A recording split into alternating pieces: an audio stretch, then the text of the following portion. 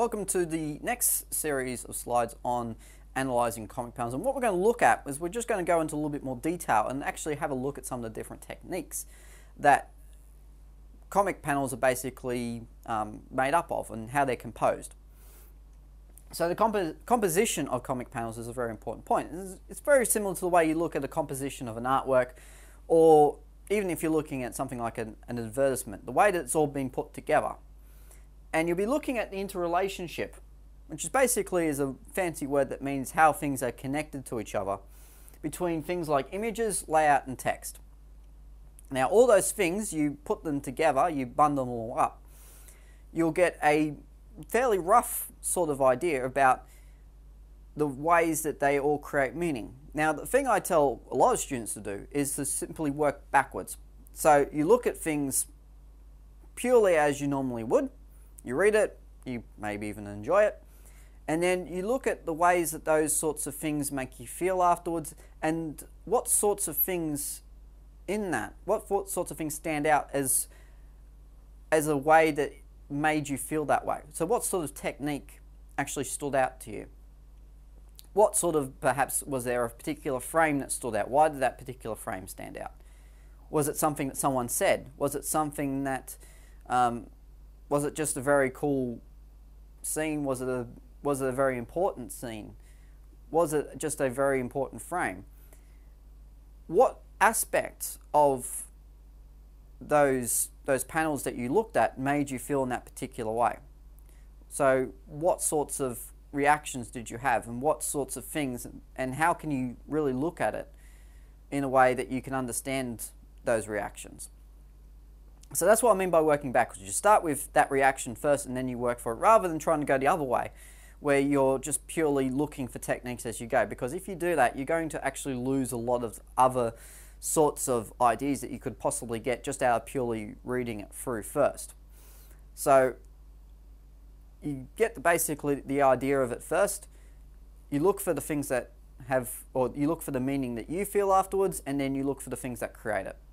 Very simple process. This is but these are the sorts of techniques you look at. First of all, layout.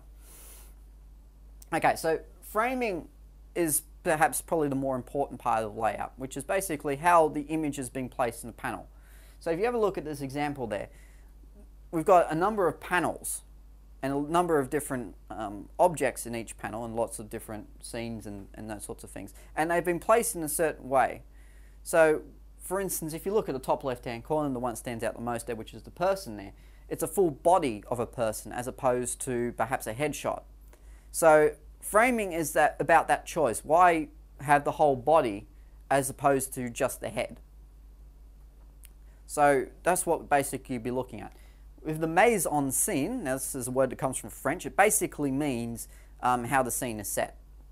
So the sorts of symbols that are being used in that particular scene to tell you where it is. So if I wanted to change scene from a dark warehouse to the bright sands and sunshine of Sydney, then I might start with something like the Opera House. So the Opera House in the background to tell us the fact that yes, we're in Sydney. So having a look at that, you're able to immediately, without even thinking about it really, know where the story has moved to. Just like if you were to change the scene to a school, you might have a blackboard, you might have some students' artwork, you might have play equipment in the background, you might have a school bell, anything else like that. And that immediately tells whoever's looking at it they're in a school without having to write a big thing saying they're in a school now. So that's basically what we're referring to. And sequencing, so movement from one frame to the next. Now usually they're arranged in such a way where they direct you to where you should be looking next. So if you have a look at this one, it's not a purely left to right sort of setup. It gets you going from basically the top, down, around, and back down again. So the way that those frames are arranged is deliberately done in a way that's making you follow it without having to use arrows or anything else like that. Now juxtaposition, which is the next term we're going to look at, is quite a complicated one. However, it is quite simple, and you probably would have actually looked at things like this before. So it's a term that a lot of English students get stuck on, and it's virtually something that gets used in a lot of different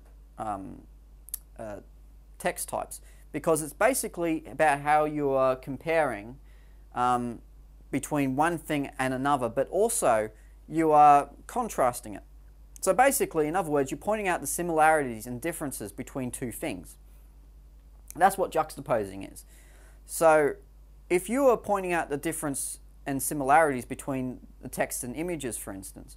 Now, obviously, text and images are quite different because one's words, one's images. But if you look at the similarities and differences between them, it might be that the text and the images are both very dark. However, on the other hand, the images do have a bit of optimism and brightness about them, and the text has a sense of cynicism about it. So a lot of negativity. So in terms of the two images, or the text and images, should I say, they're quite similar, but they're also quite different. So that's what juxtaposing is basically looking at, is the relationship between those two things. It's a bit complicated, but the more you actually get used to using the term, it's much easier to use it. And it's a very good word to use in particular responses, because if you can use that, then, and you can show you understand the term, then English teachers will have heart palpitations. They'll love you for it. All right, image is the next thing we're going to look at, because there are some things, and aside from what you'd be looking at in advertising or in other forms of artwork, there are some different techniques you'll be looking at in comic books. As opposed to vectors, you'd be looking more at leading lines. Now, they're the very dark outlines which are used to highlight a certain image. Now, because of the fact that most comics are hand-drawn, they're able to arrange the way that the artwork is drawn to make something stand out. The angle, the next thing we'll look at, is very similar to how you'd be looking at things in film. So point of views, perspective of images, all those sorts of things. Top down, wide shots, they're basically the same terminology that you would use. You probably wouldn't use things like a sliding shot or a tracking shot, which have cameras moving around. However, you'll use some of the very basic terms to describe perspective and the angle that the image is put together. So if you have a look at this one, for instance, it's pretty much a front-on static shot, which is that it's looking directly, it's covering the whole body. It's not a head shot where we're just focusing on the head. It's not a top-down or a lower perspective shot, and that he's not on a particular angle. We're not looking down or up at him. It's just purely a very static, very simple, boring shot, actually. So, but angle refers to any difference or anything that might be used to point out a particular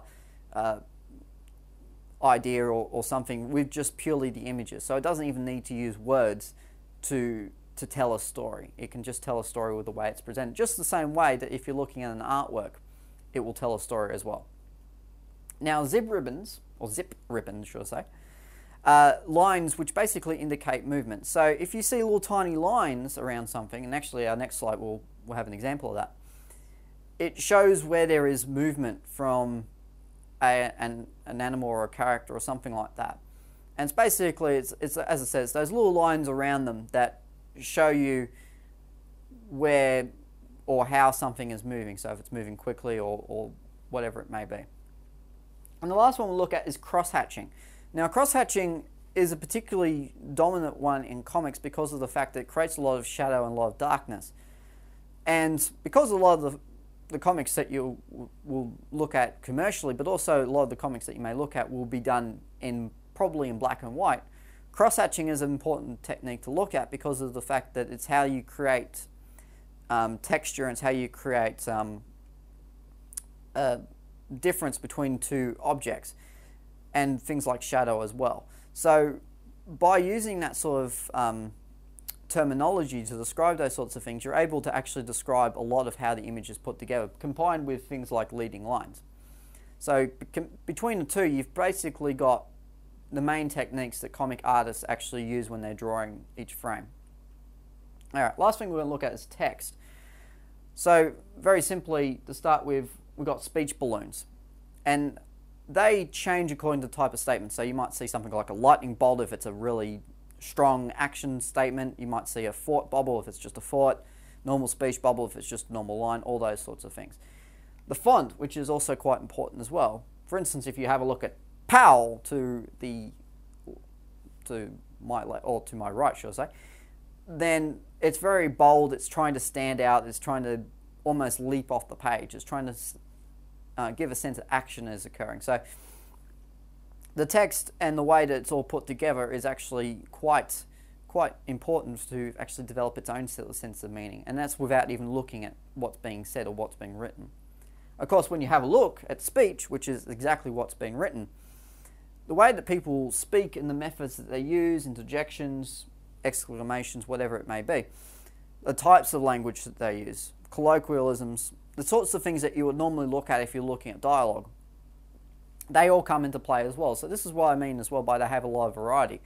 You can actually just purely talk about comics in a dialogue point of view, and just through the way that each character speaks to each other, without even looking at things like images. And it gives you a lot of practice for looking at other different forms, particularly things like plays or dramatic works, or even just dialogue in books, in novels. It gives you a lot of variety of ways that people speak, and because of the fact that it's combined with things like speech bubbles and different fonts, you can actually indicate other techniques which are used to emphasize things in speech, which you can't really do if you're looking at it in terms of a novel, because each novel is usually written in the same sort of font. It's very hard to tell unless they bold something that they have created something which is a little bit more stronger or meaningful in the way that it's been essentially said. So it's actually a very good way to look at the ways that people speak and be able to analyze the ways that people speak. So how do we connect all those things to meaning? Now, you'll see to the right there, that's some examples of some zip ribbons from before. So because of all that movement and all that's going on there, you actually get a bit of an idea that it's moving, and there's that illusion about it. Even though that the image is static, it sort of seems like it's moving a little bit. But anyway, going back on the techniques and meaning. Alright, you need to ensure you discuss basically how each technique contributes to storytelling and the emotion and the effect of comic balance. So working backwards basically. So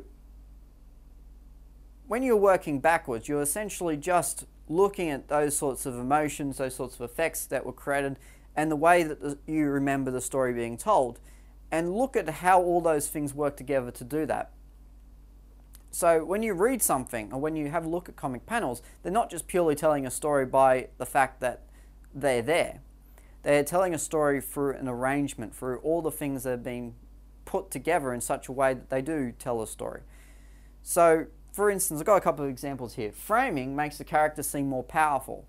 So if the frame shows the character's strengths and makes them seem more dominant, then that gives you a sense that that character's powerful without even having to say that he's an almighty conquering titan, or he's an evil villain with biceps made of steel. You don't even need to say that. You can just purely say through the framing, it seems like he's more powerful. You might say that zip ribbons indicate a strong sense of movement and action. So in the case of this one, that there's a lot of action going on. It's very caricatured sort of action. It's almost over the top sort of action.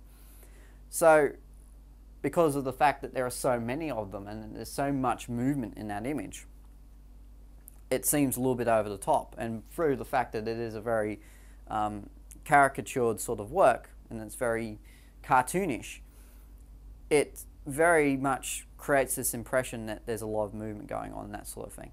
So those sorts of, and that's only a couple of examples. You can go on with thousands of other examples, and you don't really need to limit yourself. In terms of a Year 10 exam, for instance, they may ask you for deliberate techniques and just ask for a short description about how they create an effect, or how they create a feeling, or how they tell a story with those sorts of ideas which are being presented in each frame.